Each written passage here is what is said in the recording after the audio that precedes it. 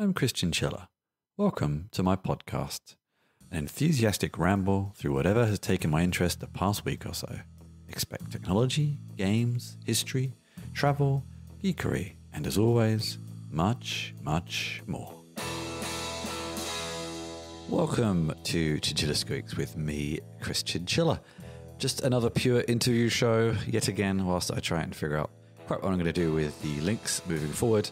Maybe that's coming in 2024. But it's a great interview nonetheless, not recorded at an event, which seems to have been constantly live the past month or so, but actually a few months ago with Chris Adams, who lives here in Berlin, but we recorded it online. Chris Adams, the director of the Green Web Foundation, doing all sorts of interesting things with regards to making the internet and the various things we do on it more sustainable. So enjoy the interview and you'll hear from me again once that is finished. Enjoy. Guten Tag, Chris. Hello. Hello, Chris. This is very confusing. I actually think this may be the only time I've ever had a guest called Chris. That can't be right. If it helps, I could be Chris A, because your surname is not A. It doesn't begin with an A, right? So neither surname. I think we should be safe there. No. Yeah, but it's fine. It's fine. And at the moment, because we've actually known each other for on and off for a little while, we have a lot of weird shared connections. Yeah, we went to the same indeed. university. I don't know if at the same time. Yeah, maybe. When were you there? I was there from 2000.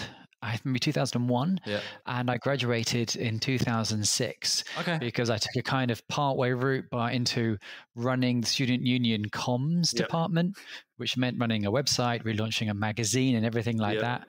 And then I went back to finish my degree after that, basically. So I took a somewhat roundabout route. Then I ended up working there roughly in the IT department for a little while. Roughly the same time. This is Westminster University in London. I was there 2000 to 2004. 2001 to 2004, I think. So it's about the same time.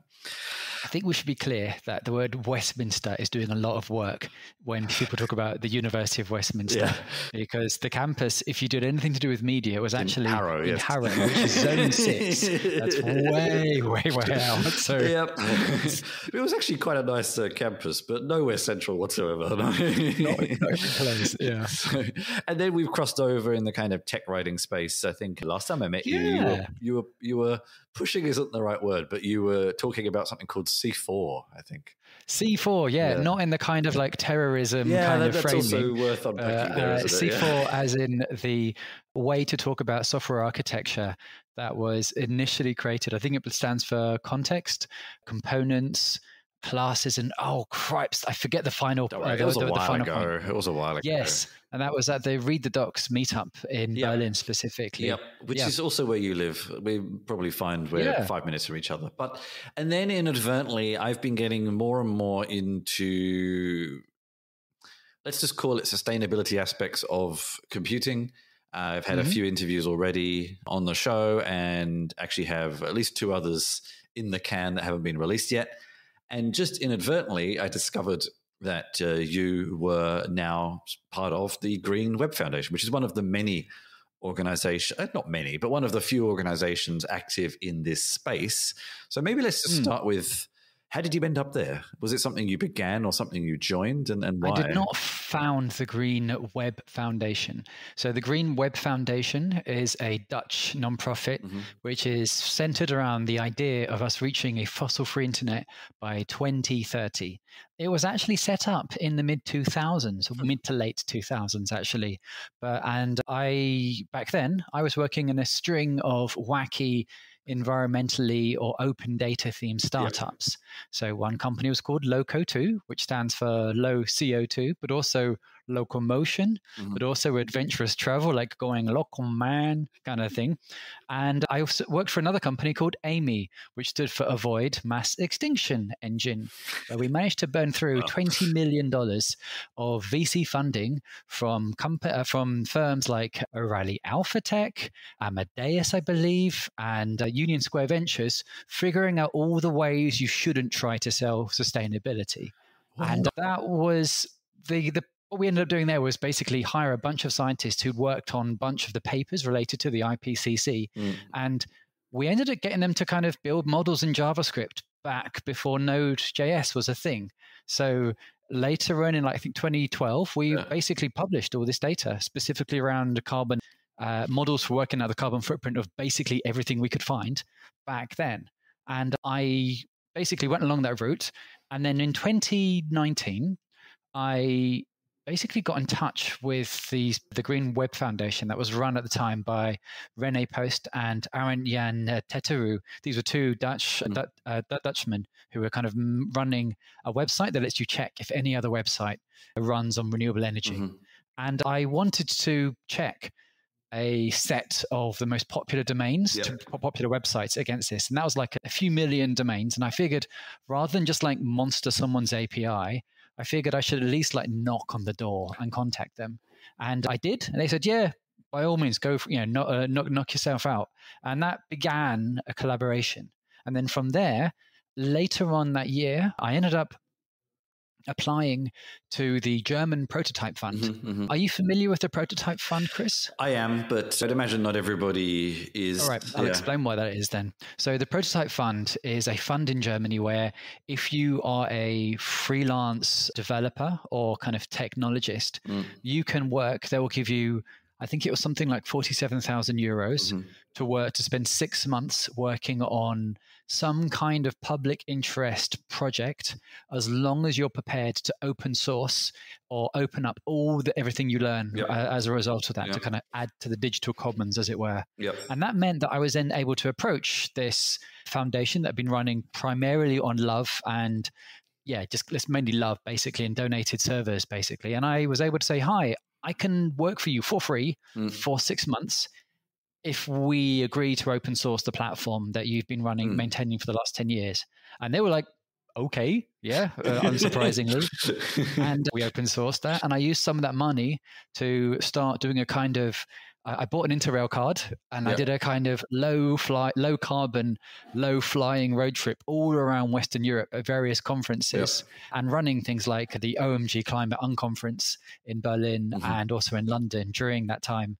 And along the way, getting married as well, but that's another story. So it was very exciting. And from there, I ended up being very involved in the foundation. I was invited onto the board.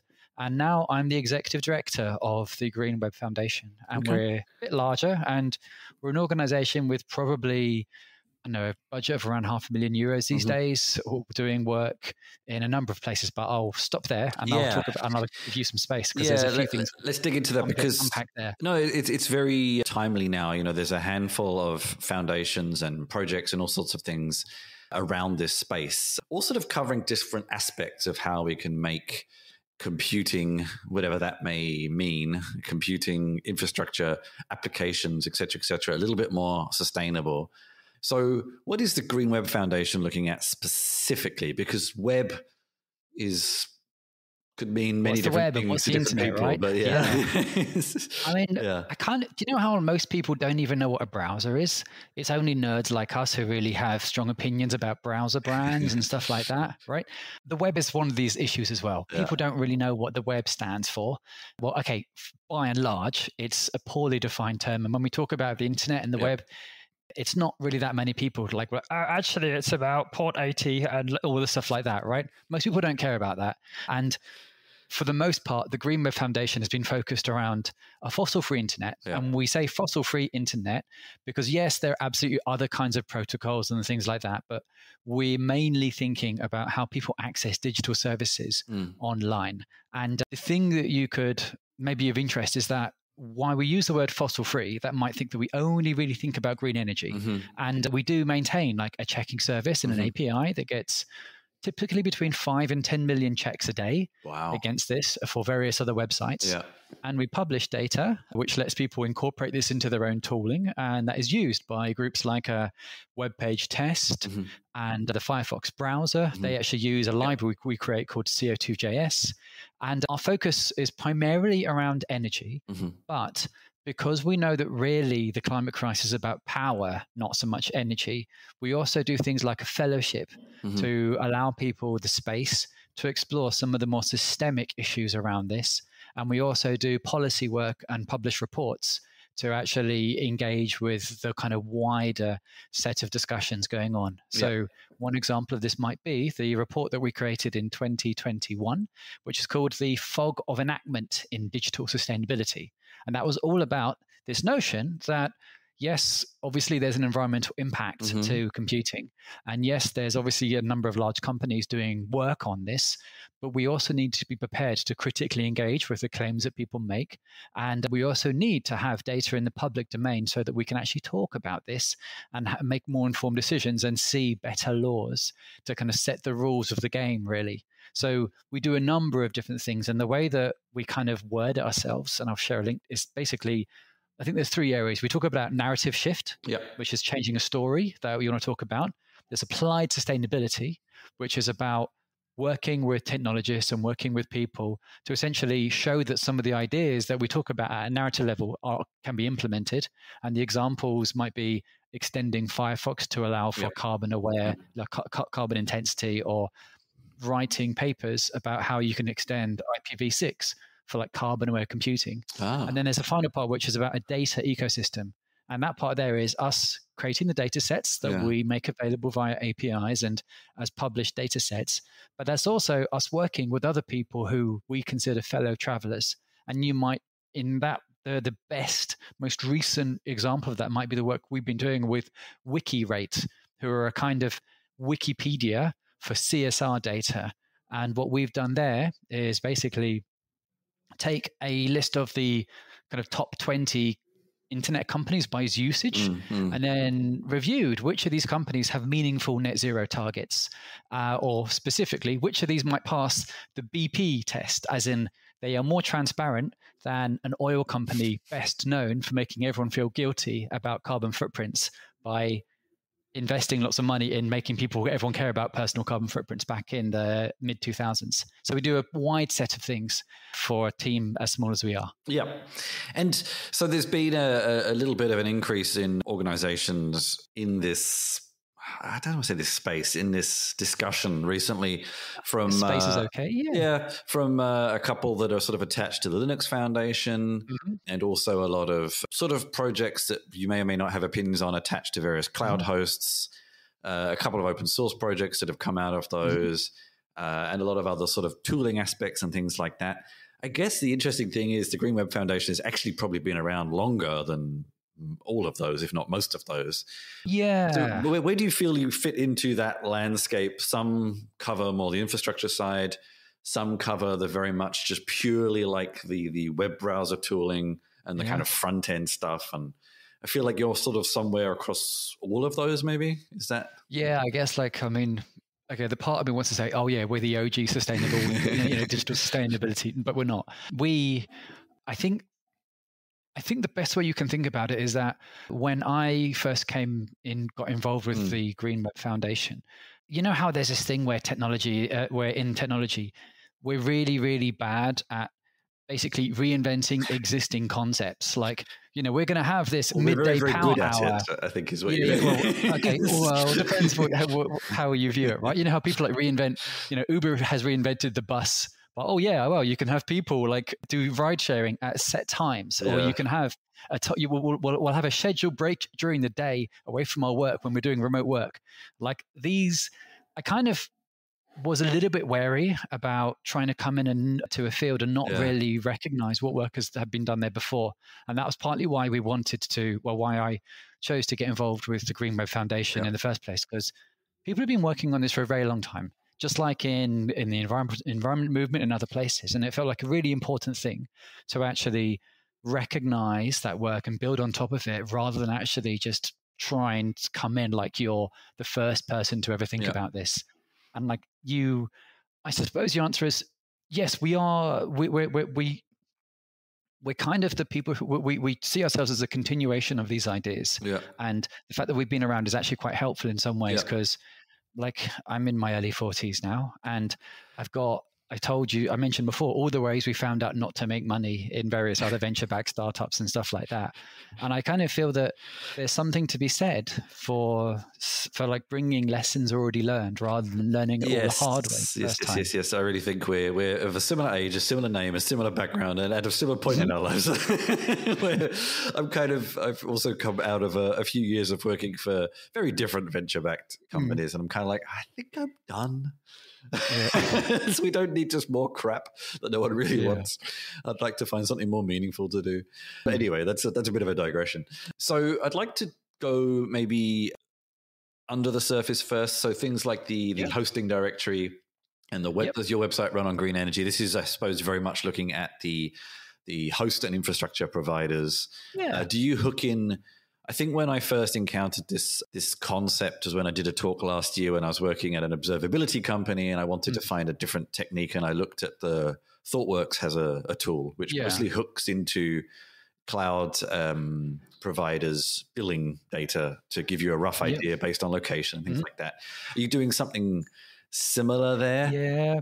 So there's a few different approaches we take, and essentially, the thing that we're relying on, or when the Green Web Foundation software was built back here in the kind of mid 2000s, was taking advantage of the fact that there are more websites than there are data centers. Yep. And the idea would be that we would basically, if you put a domain in, that will resolve to an IP address, which will then resolve to a IP range that has usually been allocated to one company most of the time, or a series of companies, right? Like you might have a very large IP address, but that company might then kind of allocate a subsection of that to one of its customers, and vice versa, all the way down.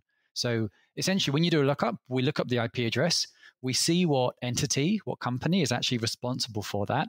And then if we can establish a link between that company and any kind of sustainability, any kind of credible claims related to their use of renewable energy, then we will show a kind of positive mark. Right now it's a smiley face. Yeah.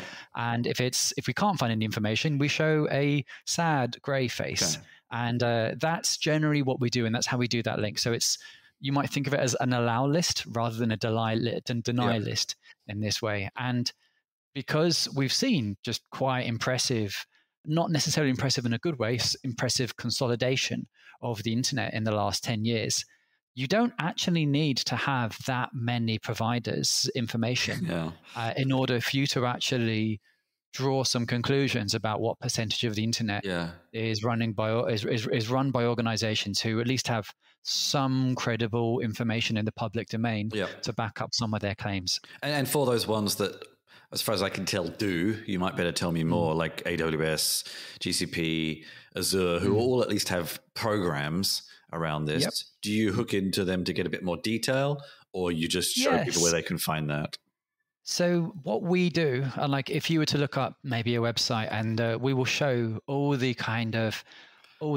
say you look up a website that was hosted by Amazon in some of their green regions, because all of the large cloud providers publish their public IP ranges to make sure that they're accessible by people with various firewalls and things like that. We can use that information. So we import that information there, and we basically provide a link. When we find a match like that, we will then show all of the most recent sustainability reports, plus the documents of assurance from the different providers who may have audited those claims, so that you're able to see this information yourself. So if we say, it looks like it's running on Google Cloud Cloud Platform, we will point to Google's information that we have, likewise with other companies. And that's kind of what we do. And we also outline what we mean by green energy, so that we have a degree of kind of transparency on that part there. Yeah. So I tried mine whilst we were talking.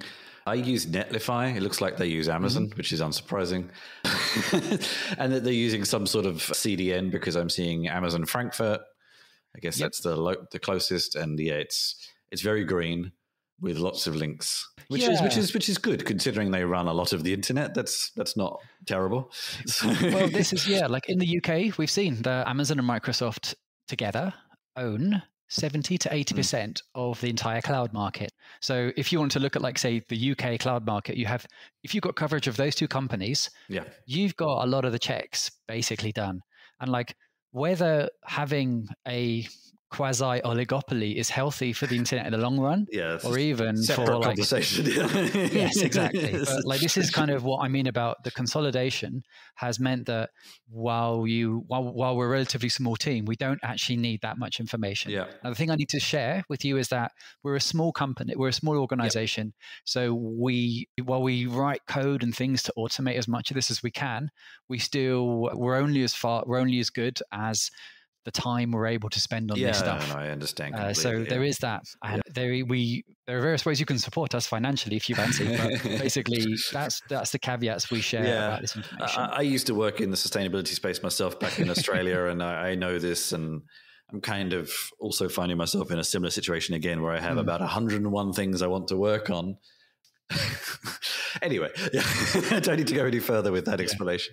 So let's jump to the front end, shall we say. This is CO2.js. This has come up in a few places. Yes. I've seen a few talks from people. I had a woman, Ines, on a little while back, and I've seen a couple of her talks, and I've been milling around this for a little while, and this is one of the tools that comes up a few times that focuses, as far as I can tell, mostly on the, I don't know, it's hard to tell with JavaScript, but on the quote-unquote front end.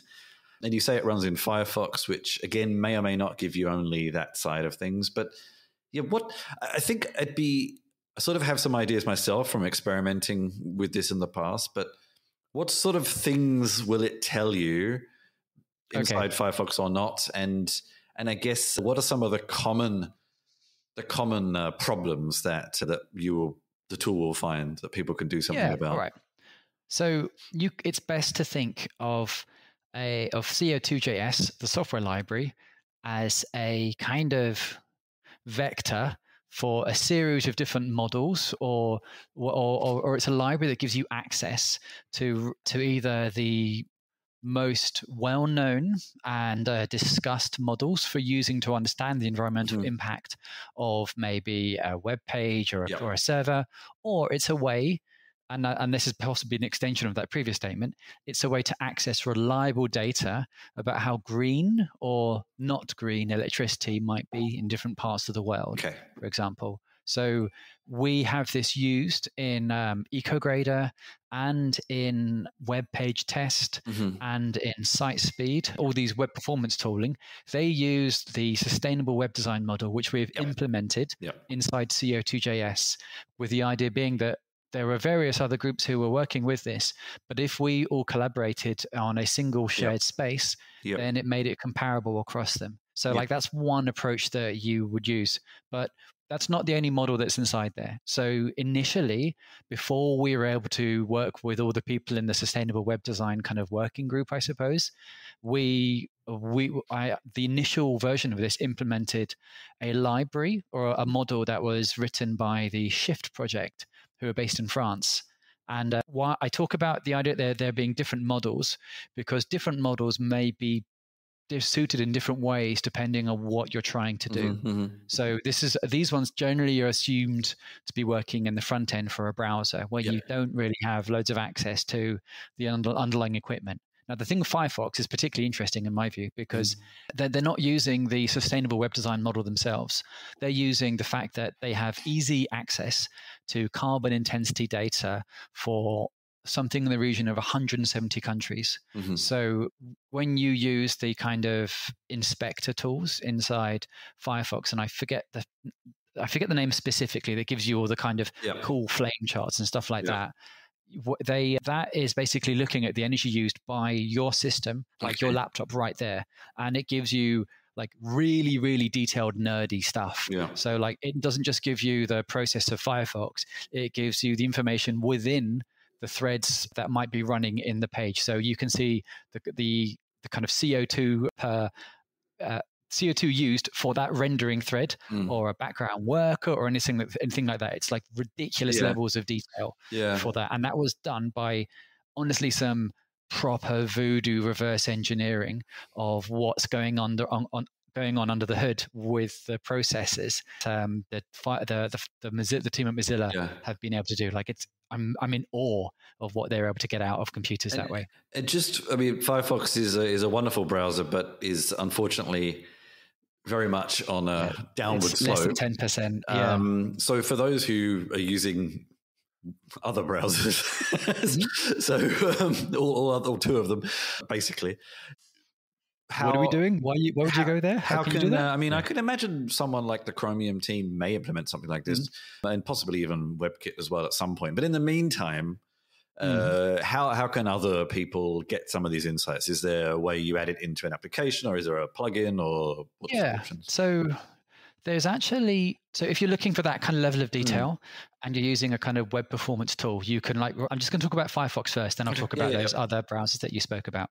So there's actually an issue in CO2JS specifically right now talking about how to run the entire kind of super detailed version of a Firefox browser to look at a page to expose those metrics if you want to understand what a kind of real user is likely to experience when they're visiting a web page. Now, one of the reasons we've chosen to go with Mozilla first, partly because actually I think in 2019 or something like that, I contributed some code to the browser, and that helped me get some confidence and understand how some of it worked. And like there is also, I'm going to sound like such a hipster saying this, I'm sorry. I live in Kreuzberg. Mozilla's office is in Kreuzberg. It was actually relatively close for me to speak to some people there and ask about some stuff there and like figure out, oh, can I do that? Or, oh, really? Oh, that's actually not as scary as I thought. So there was like, there are people who are friendly who help provide it, but there was also this kind of like post-nation state BBC public service ethos that I found quite attractive. Ignore me. Sorry. Yeah. I thought you were referring to a post they published a couple of years ago, but no. No. But there was this idea that like there's almost, I kind of figured if I'm going to give a bunch of my labor to any of these companies, all of which have revenues in the hundreds of millions of dollars at least, I would prefer to give it to one which has a very, very strong public service ethos throughout the entire organization. Yeah. And that also, like, because like it's the actual underlying code, this stuff here, it's JavaScript or C++. Yep. It's something that can be then implemented by other organizations essentially. And that was my thinking behind it. Now, it turns out that the code that has been used by Firefox, I can imagine that, say, Chromium or other browsers could probably extract that part out and then run it inside their own machines. The thing is, most of because you have a browser that's tied very much to the company that's associated with it.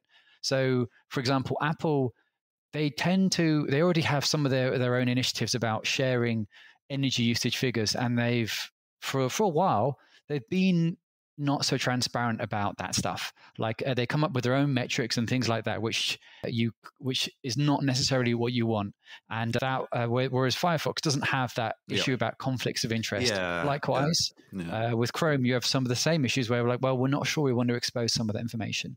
So that's why I found it easier to approach the company there, because they didn't have the same vertical integration where it might not be in their interest, or they might say, well, we're not going to do that because our entire business is based around advertising. So therefore, anything that gives people the impression they shouldn't browse so much might affect our revenue. So we're not going to talk about that until. So I figured pushing on the open source nonprofit seemed like the better place to get this out. And hopefully that should embarrass the companies with the trillion-dollar companies to actually do it themselves so they can expose these numbers. Yeah. But if I did want to use it, do I enable it in my own application and I get some kind of how can I get that information if I don't use Firefox somehow? I don't know. I think I've heard I feel like Ines mentioned this, but let's get it from the horse. Yeah, so Safari has these figures. Safari has this kind of energy figures inside there. Does it?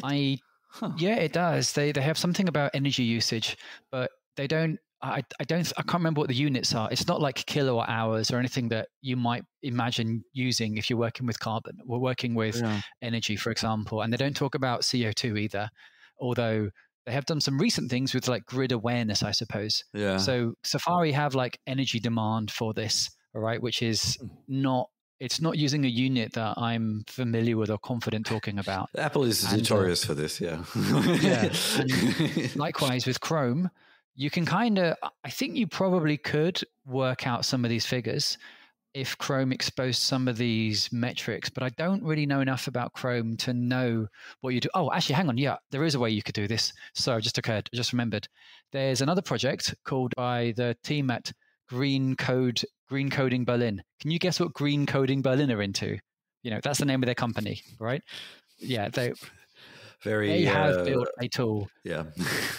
So they run a tool where you can basically run a set of Docker containers with the Chromium browser inside it, and they can look at it from the outside to get those figures. So that's actually what we used, or that's one thing we're using right now. I think it's called GMT. Yeah, Green Metrics tool is from Green Coding Berlin. Like it's so German. I love it. Right, like just really, really self-explanatory of none of these kind of like fancy words or poetry. Just like no, it's exactly what it does. Exactly what you imagine it to. Sometimes that's what you need, isn't it? I suppose. Yeah. So I'd be interested to feel like this is an area that you're not covering, and this is filled in by some of the efforts from Linux Foundation and CNCF. That bit in the middle, you kind of have, we know these sort of rough ideas about these providers. We could see the impact that you browsing this website and your machine is having at this point.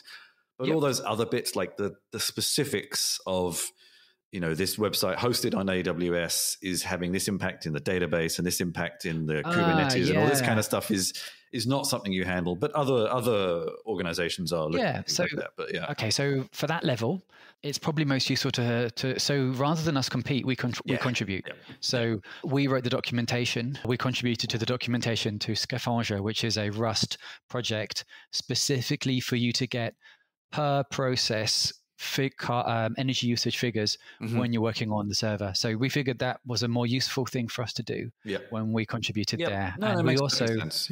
And there's another project that we run called Grid Intensity Go, which is a Go binary that you can use, which basically exposes a kind of Prometheus exporter or a kind of open to an exporter that Prometheus can scrape, which basically provides carbon intensity information. So if you were to use Scaphandre plus this, you would end up with numbers that are necessary for you to kind of put into, say, Kubernetes or something like that.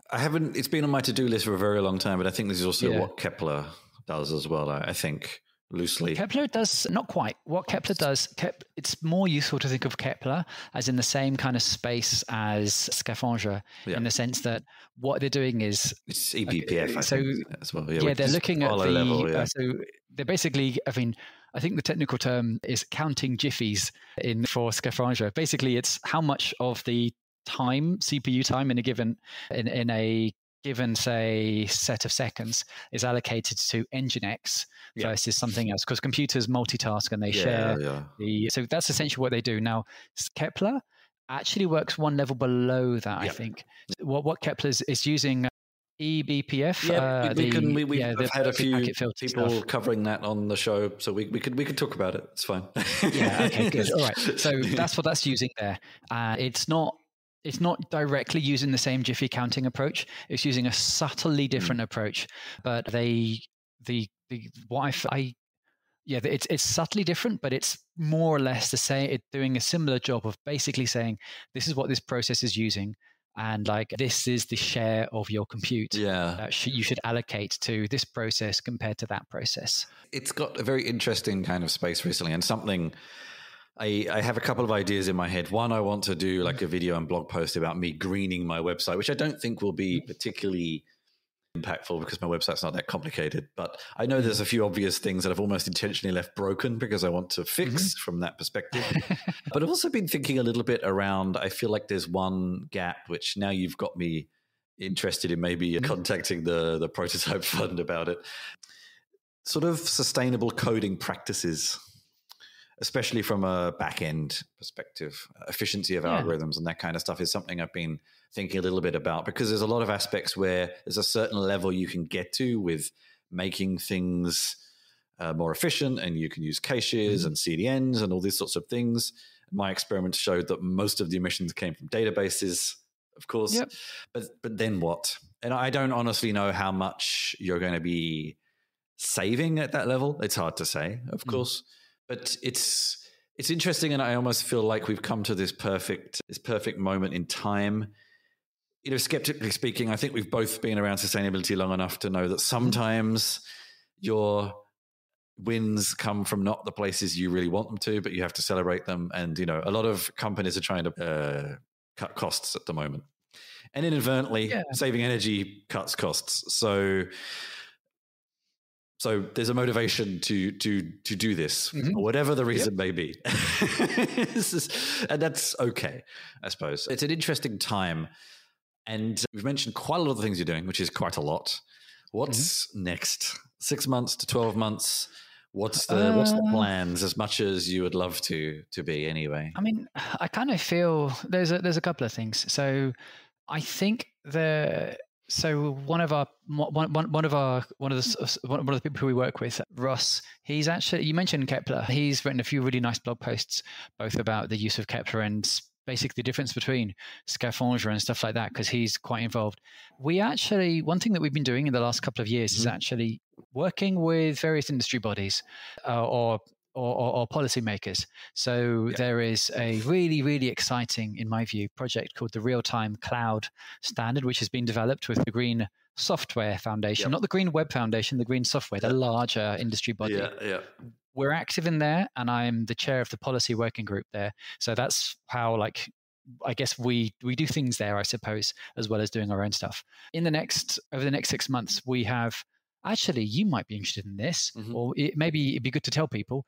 We run a fellowship program where we give people a few €1,000 to research a particular project, specifically if it's related to like climate and climate justice and some of these kind of more crunchy, interesting kind of issues. We literally launched the fellowship yesterday. We launched the Open Up again. So this is our third year. Right. Okay. So we've done two sets of it. So we've got people who have worked in big technology firms.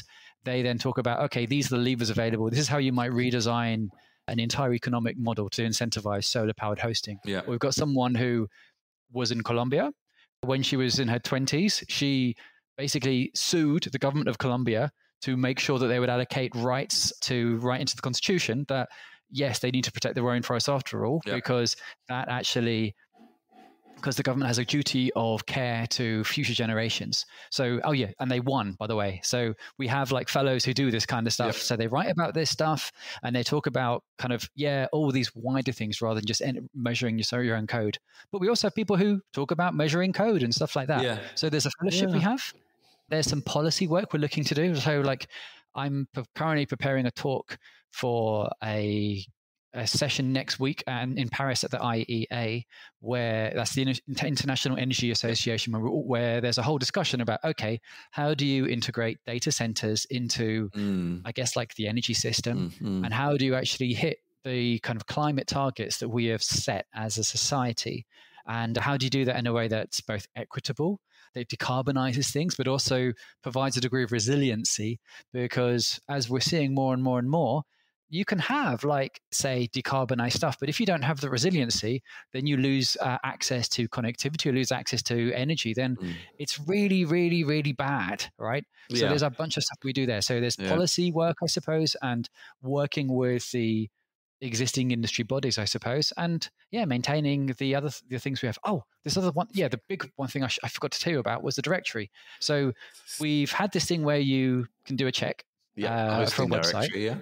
Yeah. So we've had a directory that hasn't been changed for a long time. And it's partly because there was a bit of jQuery code that I didn't understand. I didn't really want to touch because I was a bit scared of. And we finally have a new version of this directory that will be allowing people to find not just green hosting providers, but they'll be able to kind of green their stack by figuring out what component they're looking for. So if you're like, I'm looking for a provider of object storage that's based in this country and that meets these standards, we would have that. And we're trying to break it down that way, because in the last 10 years, I suppose, one of the key things is that web apps and services have become more complicated.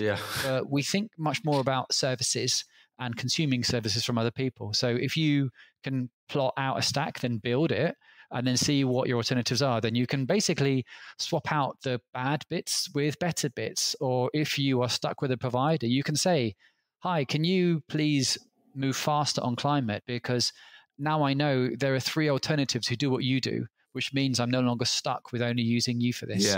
So that was kind of one of the reasons we have around it, because I feel like this is something that I don't know if it's going to be regulated at any point in the near future, possibly in the European Union, who tends to go heavier on that kind of thing.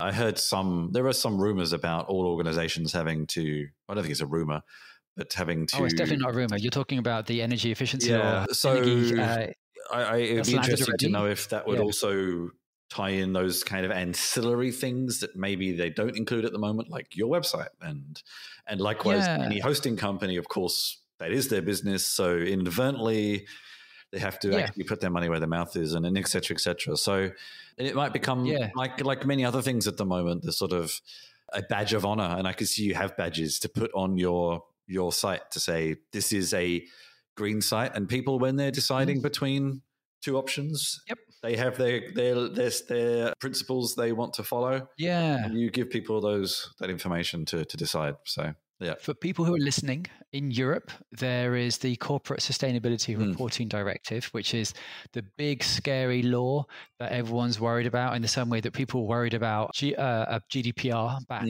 in the late 2010s. In fact, actually, this is where so back in 2018, we ran a conference called OMGDPR, which is all about people thinking, oh my God, there's GDPR coming, right? And we did another one called OMG Climate a year after. And that was where this kind of climate unconference idea came from that I mentioned during that prototype fund thing. Yeah. So yes, that's the thing. Sadly, OCSRD doesn't sound quite as funny as OMGDPR. But I'm lost in letters already. Yeah. What about OMG CO2? No, that doesn't really. Sort of. No, I've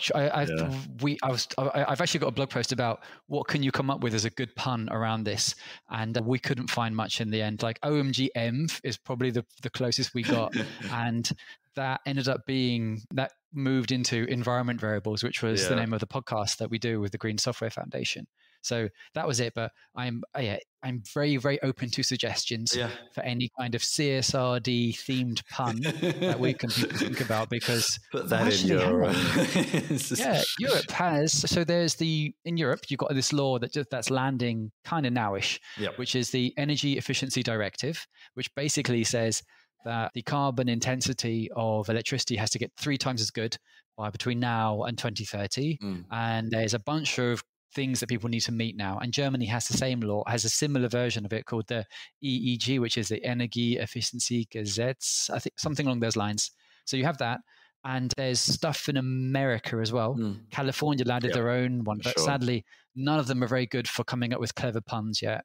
But I'll happily share some links for this, because what we really need is a kind of green law that shortens to a good meme-worthy pun, and then we're laughing basically.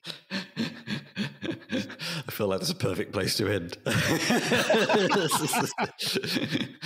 Cool. All right. Thank you so much for your time.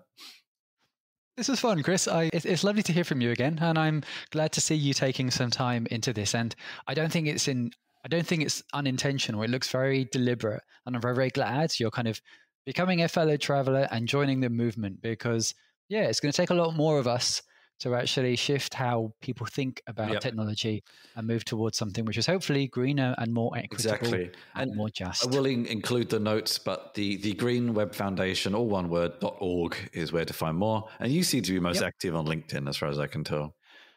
Well, I don't even know what to call X, Twitter, whatever it is. All of them are kind of dead anyway. I don't think this is the kind of subject that would go down well. So I think LinkedIn is probably your best bet. I use LinkedIn at the moment. And the other things that I would just draw people's attention to would be I'm kind of available. I'm visible on mastodon.social. And so my name is Chris Adams. I'm Mr. Chris Adams everywhere, because Chris Adams has already been taken by someone who was smarter than me and maybe more of an early adopter, but that's the way to find me. Because I have been squatting on Christian Schiller everywhere against many other people's dislikes. So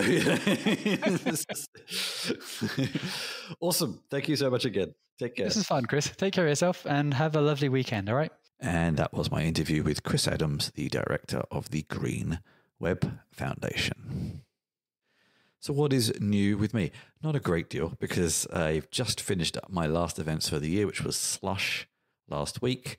It was cold. I mean, it normally is, but it was colder than normal, but great little event. I did a few interviews there. and I'm still even getting together the interviews from Web Summit. So lots and lots and lots of interviews for you to look forward to moving forward. That does mean I haven't really had much time to produce any videos or things like that. I currently do have the text version, the blog post version of my scoring apps Way Up video over on the Scoring Notes blog. I guest blogged over there, which is a great website and blog and resource for people interested in music applications, basically, as you might be able to tell from the title.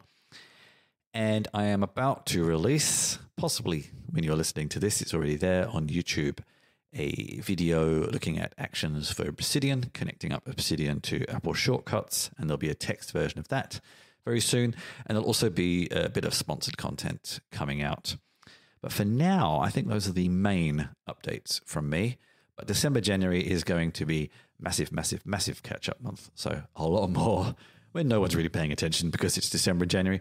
But hey, it'll all be there waiting for you when you're ready. If you enjoy the show, then please do share the episode with someone.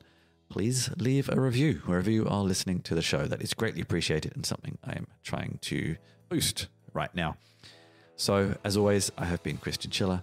As always, thank you very much for joining me, and please do take care, everybody. I hope you enjoyed the show.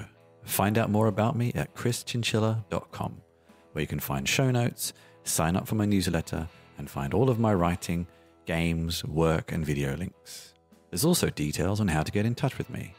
And if you want to get even closer to what I do, join my Discord server for behind-the-scenes discussions and helping me produce my shows and work.